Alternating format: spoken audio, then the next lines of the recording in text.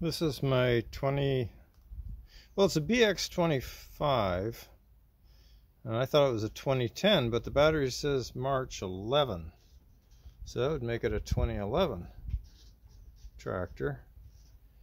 And it's the original battery, so it's 9 years old, and I've never taken it out for any reason whatsoever. It just keeps on working and working. I haven't even cleaned the battery terminals or adjusted them, as you can tell.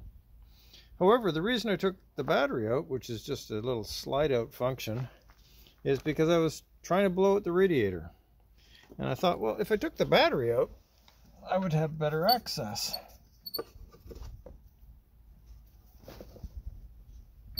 Yeah, of course you have to get something in the way, like a cord.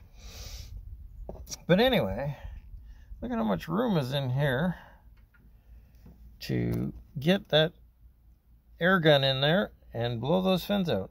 Most of those fins were completely packed with dust. And I'm going like, well, that was silly. This is the first time I've been this diligent since I bought the tractor.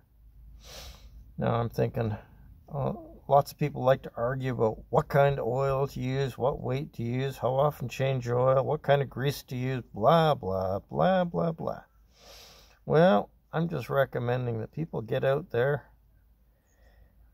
and check your radiator, check your fan belt, check your coolant level.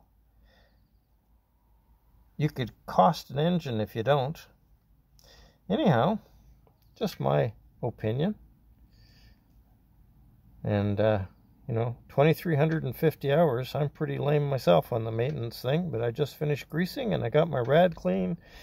And this COVID-19 in 2020 is forcing us all to stay home and get stuff done that we should have done in the first place.